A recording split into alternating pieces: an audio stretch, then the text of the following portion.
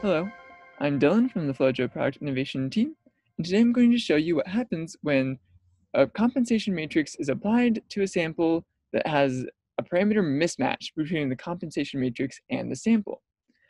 So we know this happens when we apply compensation matrix to a sample and we get this red filled-in grid next to the sample's name. So we can see here, this sample has a red filled-in grid next to it, all the others don't. That means this sample has a parameter mismatch in its compensation matrix. Further, you probably learned that you have stumbled into this by looking at the gating tree. I'll notice that I don't have my compensated parameters available to me for this sample. I only have the uncompensated parameters available.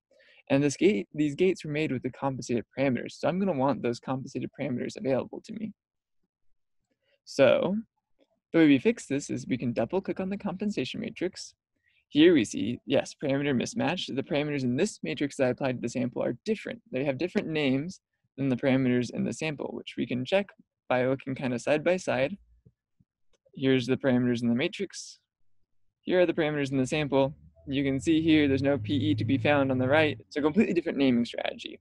So the way I can resolve this, I can go use this other matrix that all my other samples are using. These have the same names, ARD, APC. I'm going to just drag and drop this matrix onto the sample.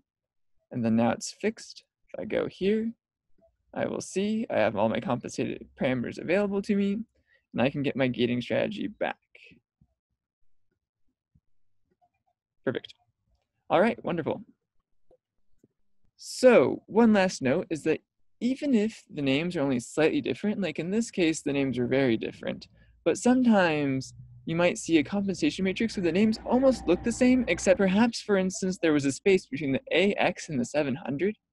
Even such a thing as a tiny space can cause this issue to occur because FlowJo is not going to recognize that space as being the same. AX space 700 and AX 700 aren't going to be the same thing to FlowJo. And that's because sometimes you can imagine a small change in name, for instance, PE Psi 5 to PE Psi 7. Those names are very similar, but they're two very different parameters. So FlowJo is extra careful with when it looks at those parameter names. Thanks for learning with me how to resolve the issue of having different parameters in the compensation matrix and the sample. See you next time.